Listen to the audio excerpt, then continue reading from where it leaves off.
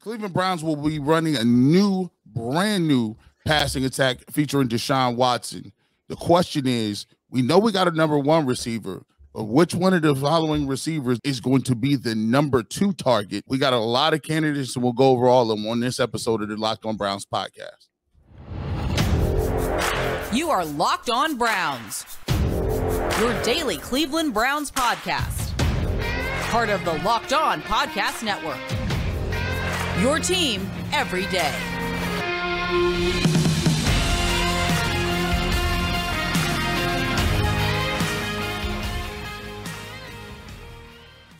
Welcome back, my friends, to the show that never ends, your daily delivery of all things Dog Pound. LGB on the LOB, the Locked On Browns podcast, brought to you by the Locked On Podcast Network, your team every day. Your host, Jeff Lloyd, at Jeff_LJ_Lloyd, Mr. Garrett Bush, at GBush91. Sadly, we are now check free. And, you know, that may have been the worst thing that happened to Elon Musk today, but that's a story for another day, so we'll let that all be. Garrett Bush, obviously part of the Ultimate Cleveland Sports Show, panelist Monday through Friday, 11 to 1 live on YouTube. And, of course, 92.3 The Fan, host of the Barbershop Saturday mornings. Look, Cavaliers, Guardians, Browns, it's all popping right now. And whether you got the free time on a Saturday or this time of year, you're running around at kids' soccer games, Little League games, get a little G Bush in the ears, make it a little sanity, have a little fun, listen to some sports while you're doing what you got to do on your weekends. Week out from the NFL draft. Look, I mean, you're going to blink and it's going to be here. We'll see the way it all unfolds. But, you know, hey, we still got some business to do. Obviously, next week will be a very, very draft-focus heavy week. But, Garrett, as far as today, let the fine folks know what's on tap. Well, coming in today, we've been doing our, top 5 series of the biggest bust in Cleveland Browns history. So we get to number 3 today, and we talk about one running back who got taken in the top 5 of the draft that never, ever really hit his goals and reached where he was supposed to go. We'll tell you who that is. It's coming up here in a moment. And then we'll get to we take a look at the question. There's a lot of great players that have reached their contract right now for the Cleveland Browns in their second contract. We have Nick Chubb. We have Deshaun Watson, who got a really big contract. You take a look at Myles Garrett, who was number 1 overall pick. Joe Bitonio, one of the better offensive linemen that we've had in our history of our sport. Which one of those guys is most likely to end his career in a Browns jersey? That's a very tough decision. Me and Jeff will debate that. But first, Jeff, let's get right into our top topic today.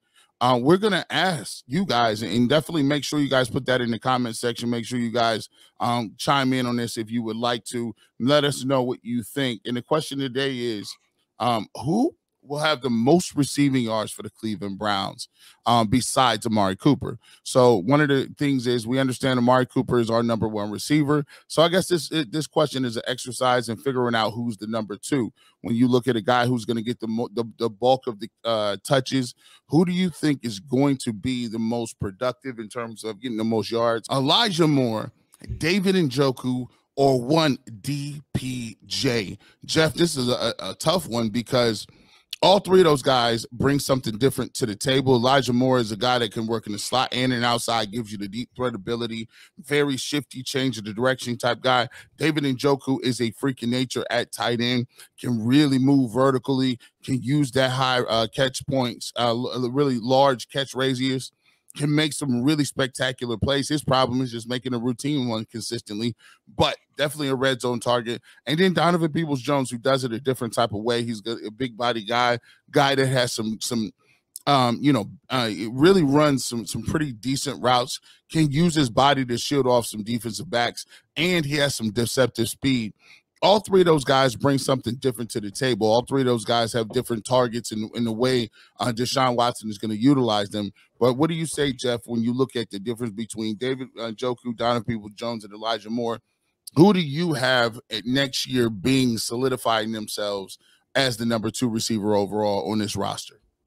Well, first things first, G, the part I think about when we're doing this right now is we did something similar. It was probably, in the infancy of when me and you started last year. And it was, how's it going to break down between Donovan Peoples-Jones? And obviously we didn't anticipate the breakout he was going to have. Anthony Schwartz and David Bell. Wait a minute. All of a sudden, we're doing this now with Elijah Moore. We're doing, obviously, David Njoku, Donovan Peoples-Jones. For as far as, Deshaun Watson and his weapons here, business picked up a little bit, just a tad bit here. I think, and look, you guys heard in the last couple of days and, some other spots I've done, I think the potential is possibly there for Elijah Moore to actually be the leader on the Cleveland Browns this year. And nobody's discounting Amari Cooper, but I think there is a chance Elijah Moore could lead this team in receptions in 2023. The potential of this player, and I think with Elijah Moore coming into this, so you got him over. I'm not saying 1,000 yards, but you got to keep Elijah Moore can be a lot of 1 for 6s, 1 for 5s. That's the type of game he's got. Granted, there's gonna be a bunch of breaks, but singles count. You know what I'm saying? Singles count all the same. And Elijah Moore could conceivably do that. And so I think to his talent and what he excels at is where he fits in perfectly with this. Look, we know David down the field. We know Amari Cooper down the field. We know Donovan Peoples-Jones down the field. Where's the guy? And it's probably a tough break for David Bell because Elijah Moore comes in here just a much faster player, a much more athletic player, a lot more wiggle to his game. So he could be really, really huge here.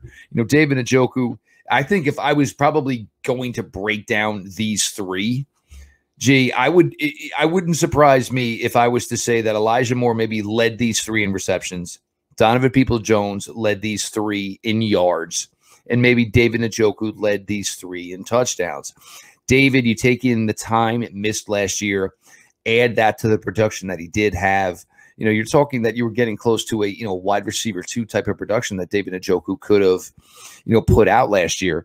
And, for people who were surprised about the contract that was given to David, I don't know why. The Browns, had banked on it. They worked with him. They saw him become a complete tight end, and they rewarded him for it. And Donovan here is in this stage where, I'm looking, this is my last year on my rookie deal, and Donovan Peoples-Jones, as he's gotten more comfortable, the work ethic, and you've seen it pay off for him early in his career, stuck in a tough situation where Odell and Jarvis were the headliners. When it was number was called, which wasn't often, he found ways to contribute. 2021, we saw some growth. 2022, we saw a monster amount of growth. So when we figure that, Deshaun Watson is going to go easily north of 4K, you got to figure there's going to be a second 1,000-yard receiver on this team. Somebody's going to catch, another 85, 90 balls like we expect Amari Cooper to. Somebody's going to sniff around double-digit touchdowns. All these guys, every one of these guys, their production should probably go up this year, even if Amari Cooper, maybe it's a little tick lower. I'm not saying I expect it. It could be a little tick lower, and it's just because of the fact that, the talent is now more equal for Deshaun Watson. All these guys are players, G. Yeah, I like the depth that they have. It looks like they have some versatility. I think I'm gonna go with in the terms of this, I'm gonna go with Elijah Moore as going to be ended up solidifying himself. If people ain't ready for the Elijah Moore show, man, buckle your butts up now. Yeah, he's gonna do some stuff. I think the reason why he's going to really, excel. When you look at who Deshaun Watson was thrown to, you had the Brandon Cooks guys like that.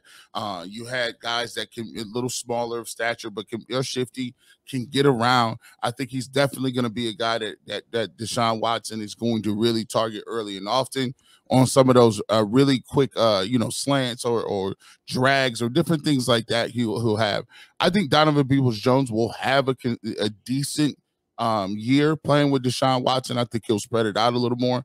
I just think with the complement of how many different things that he can do on the field to open the field up, to spread the field vertically, to give people moves horizontally, and to just be a more of a Swiss Army knife in terms of the routes he runs, because he can do inside and outside routes. I definitely think Elijah Moore, in my opinion, is going to be the second receiver and acknowledged as that from the fans and the media very quickly early in the season. No doubt. Look, and it's going to be a hell of a ride here on the offensive side of the ball here. And you keep in mind, you still got the solid running game, you still got the solid offensive line. All all the pieces starting to fall in place here. Just get through OTAs, get through training camp, keep all the boys in line and ready to go. And the Browns, it's going to be a show. There's no doubt about it. We're going to get through this draft. We're going to get a schedule, and then we can start, making these smiles get a little bit even bigger. We're going to continue here, Locked On Browns. We appreciate you all for making the show your first listen every single day. For all the day oneers, you are definitely the engine behind this. We appreciate you all for that. Jeff Lloyd, G. Bush, we rolling on here on your latest Locked On Browns. Something exciting is coming to Built.com on April 22nd. Look, I don't have all the details yet, but the excitement is real. And it's something you won't want to miss. If you know how Built works, they have the most incredible protein bars in the world. And they do these amazing flavor drops with unreal flavors in limited quantity. So mark your calendars and head to Built.com on Saturday, April 22nd, to be one of the first to discover what all the hype is about. I can't wait to see what this new flavor is. Make sure you use promo code LOCKEDON15 and you'll get 15% off your order. Welcome back to the Locked On Brown podcast. G. Bush and Jeff Lloyd. Thank you for making us your first listener each and every day. And it is the Locked On Browns podcast, your team every single day. So we talked about a couple of guys that were veterans, really big time guys that we thought could possibly really get the offense moving, catching the football, and who's going to have the most yards. With that being said, we're going to pivot to another question, which is more of a hypothetical as well. And this one happens to involve the longevity of some of your best players. So when you ask this question, and we'll throw this out there, most likely to spend their entire career with the Browns: Nick Chubb, Deshaun Watson, Joe Bitonio, or Myles Garrett. Now, for me, this is very difficult. Because I would really want to see Nick Chubb. He's 27 right now, I believe. If they sign him to a 3-year deal after next year, that gives him an opportunity to potentially, end his career here in Cleveland. Myles Garrett with the number one overall pick, all-time sack leader. I'm not sure. I think Myles Garrett could have a chance. But Myles Garrett does seem like a person that strikes me as an individual that, is not going to play football until he can't walk. That's not what his game is. He loves other things. He has other interests like science, has other interests in life in general besides just simply playing football. So I don't think Myles Garrett is a person who's going to not walk away potentially in the beginning or one of his, at the end of his career. Joe Bitonio is one that I'm really interested to see how it goes down, because this is a guy I could possibly see them keeping around, but you know how it is when it comes to offensive linemen. Joe Thomas retired because his body was just beat up, too beat up. He just didn't want to keep getting himself and ramp it up and doing so much rehab and so much preventative work that he was just like, look, you know what? I'm going to go gracefully bow out here. I'll go ahead and take what I can get and keep it moving. And then you got Deshaun Watson, who is an individual who got the bag, but that bag keeps getting smaller every day, according to Jalen Hurts. He's getting $51 million a year. So I think Deshaun Watson's contract lends itself to long-term stability, especially when you are a team who gave somebody a guaranteed contract and they play quarterback. And so I think it might be a thing where, Deshaun Watson could potentially in a couple years maybe flirt, maybe, but guess what? There's nothing really to look at here. You're under contract. Why would he's not going to go anywhere else? So and if he plays well, I think Deshaun Watson may actually have the upper leg on all these guys, because he is a quarterback, and if they play well and they win, Deshaun Watson most likely will re-sign another extension. He'll be here. So if I had to rank them from 1 to 4, I would go Deshaun Watson, Joe Bitonio, Nick Chubb, then Myles Garrett. Your thoughts? I'm not too far off with you, and there's a lot of things that I absolutely agree with you on. As far as Myles, Myles may not even sign his second deal when this is over. Myles, there is so much he wants to accomplish. There's so much that he's interested in, and yes, he's great at football. He's dedicated, everything, all of that. But this is not Myles Garrett's life. And I think that's for those, and we do get some naysayers. I think that's one of the things that people do maybe have issues with. It's, he doesn't eat, sleep, drink, breathe football. I don't give a crap. He kicks ass every time he goes out there, so who cares? But if you want to get to maybe ranking them, there is a little bit here, and G in that bad neck, it's always showing up. But if you want to get to ranking them here, the thing with is Joel Bitonio's maybe already on hole 16 or 17 if this is, an 18-hole golf course. And Joel being influenced so much and, having Joe as that confidant in his life, it's more of a, hey, all right, well, my time here is done. And, Joel is on the same path as Joe, a bunch of kids at home, and probably got a wife. She loves the money, loves the fact that her husband is a fantastic. Good.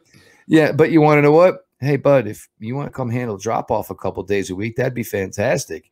You want to help me whip up the peanut butter and jelly sandwiches? That's good too. Right.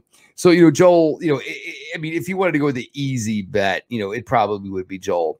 Nick becomes interesting because you're talking running back. Running back, you never know. And, for the Browns, Nick was such a good player, such a good influence that they had to do something that was non-athletic.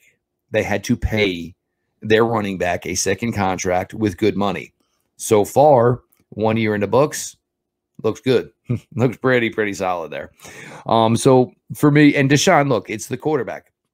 Quarterback, look, you can play for a while. You could play for a really, really long time at the quarterback position. We just saw a certain guy in Tampa Bay, and I think the only reason he retired is because I think his, personal life took so many hits.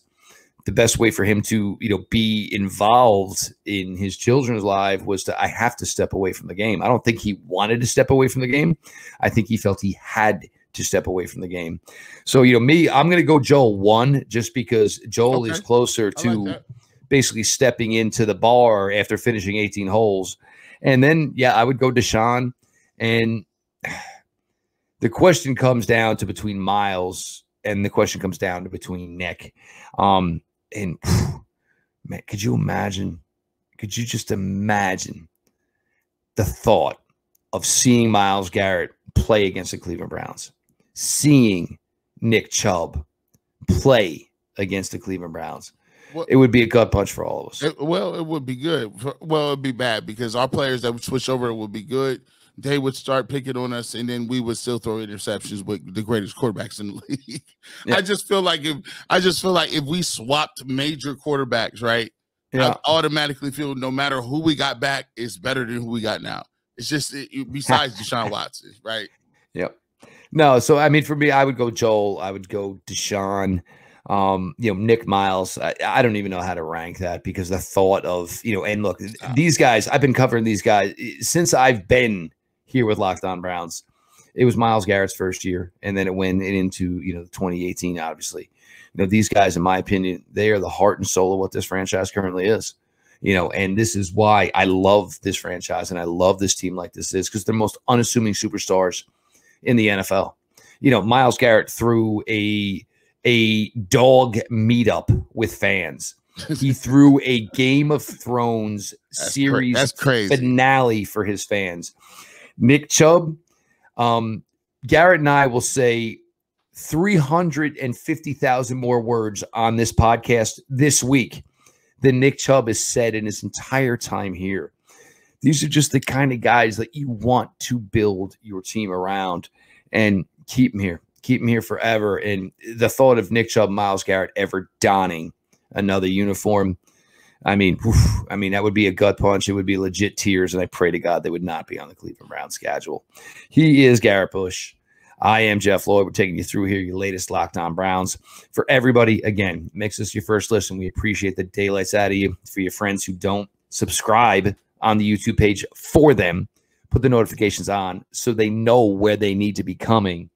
And for the day oneers, you guys are all the reason that this is here, all the reason that this show has the success it has. And we owe it all to you, man. Otherwise, we'd be two idiots just talking into the air to hopefully our wives and kids listening in the background. Yeah, they're listening. They're listening somewhere in the ether of the home.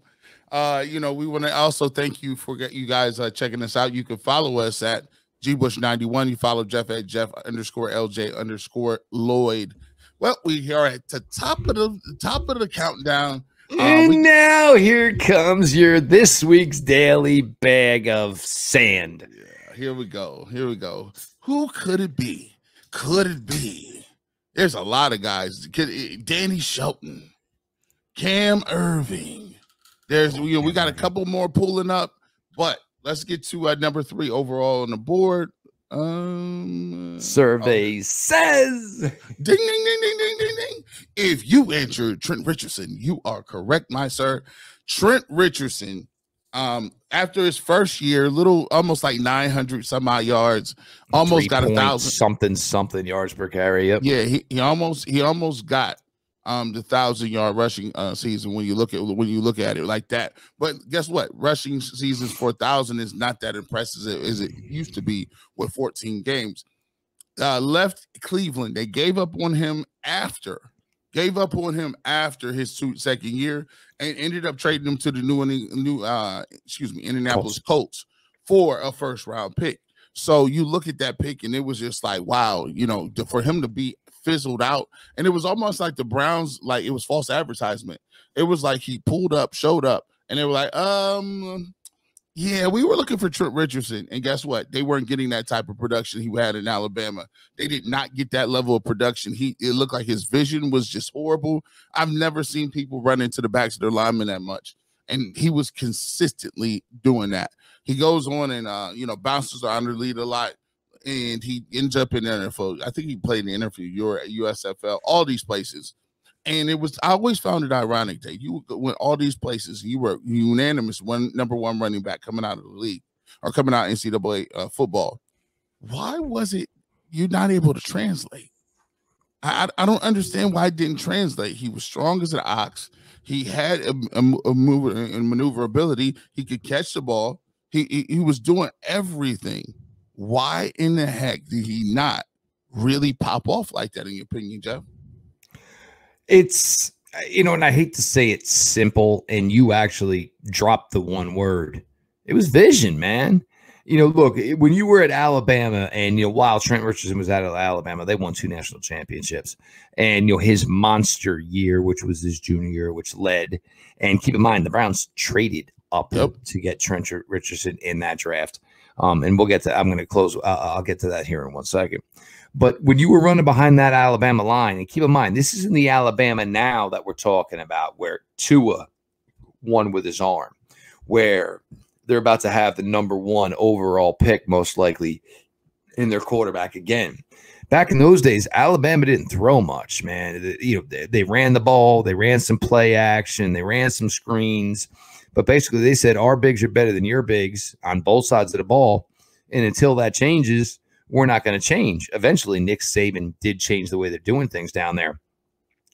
But when you're running, an off tackle play, and your left tackle is an All-American, your right tackle is an All-American, your tight end is probably one of the best blocking tight ends in all of college football.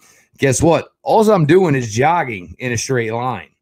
Now, when he got to the NFL and now, his holes at Alabama were like this. You get to the NFL, the holes are like this. And you've got to be able to adapt on the fly. And guess what? You see the hole. The daylight's there. But guess what? You've got 2 strides in the daylight. And then it's, how am I beating the linebacker? How am I beating the safety that's walked up? And Trent Richardson, it's sad because he just didn't have it. And, there are, a lot of draft folks missed on Trent Richardson, because you want to know what? He didn't have to make second and third moves at Alabama. So you can't say, oh, well, he can't do it, because you never saw him have to do it when he was at Alabama. Yeah. But this is what I'm going to close with here as far as the Trent Richardson thing. How amazing was it? And I don't, because I'm pretty sure the Trent Richardson pick that they got back from the Colts may have led to Justin Gilbert. So these may be tied into one here. But the fact that Trent Richardson was running for like 3.33 yards per carry, rough, and the Browns traded him, I guess it was 18 games, because he had his rookie year, and I think it was 2 games, year 2, and they traded him to the Indianapolis Colts. but still somehow got a first. I mean, running up offensive linemen's dropping the ball, fumbling the ball, and everyone thought he was going to hit. But the fact that the Browns were actually able to trade him away and still recoup another first-round pick, that was one of the better moves of some of the dark times for the Cleveland Browns. But Trent Richardson, sad to lump you in here with the rest of these guys, but just another guy it didn't work out. And, for you Browns fans, where it went from 2010 to about 2018, where you started to feel a little bit better about your fan base. About your franchise. These are the reasons why. It's the Justin Gilberts of the world. It's the Mingos of the world. It's the Trent Richardsons of the world, because these guys just didn't hit. And these are coming back to back to back too, Jeff. We've literally just covered 3 drafts in a row, and boom, missed.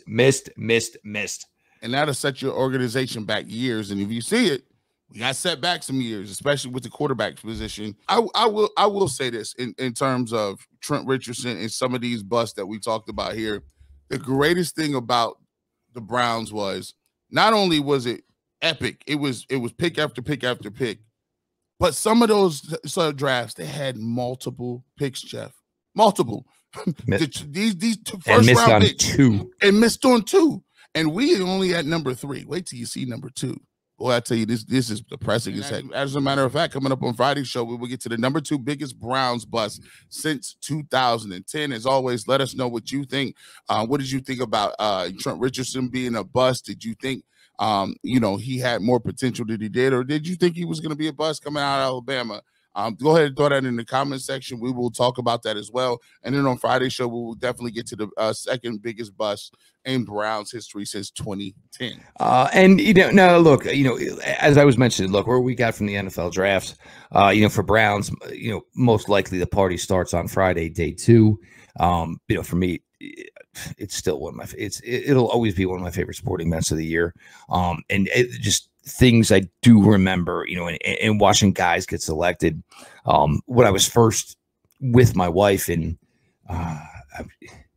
it was Aaron Rodgers sitting there. They finally took him out of the green room, and my wife, I feel bad for the kid. Obviously it turned out well, but it's just a great sporting event. And, obviously more Brown, draft coverage will pick up here. We're going to start hitting on, ideal picks, crazy picks, 74, 98, 111, all that good stuff here.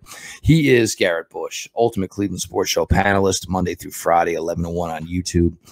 Guys over there just crush it, do a fantastic job. Browns coverage, Guardians coverage, Cavaliers coverage. Heck, they might argue an ice cream flavor one day, because, that may have just been the reason it came down to it. 92.3 The Fan, on-air personality. Garrett's the Barbershop Show every Saturday morning. Does a fantastic job over there.